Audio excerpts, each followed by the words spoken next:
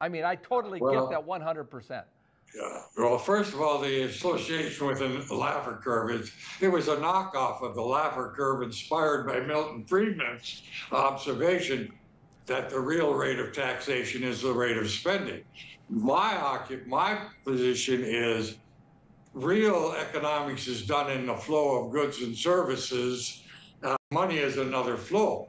And in the end, it's the allocation of scarce resources to alternative ends that makes or breaks the quality of our life. Money is just a facilitator. So I approached it from that way.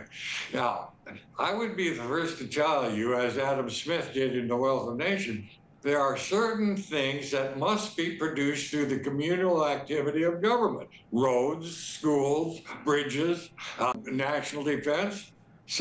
And these things are absolutely imperatively to be provided by the government. And the government has a moral obligation to do it well. But what happens is politicians always want to add something of their own interest. And as you go through spending, if you take a look at the spending, early spending is on real things that are really necessary that the government should really be doing.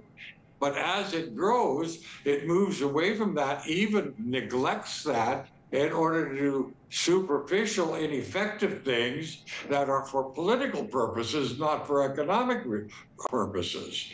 And pretty soon, politics will trump common sense in damn near every occasion.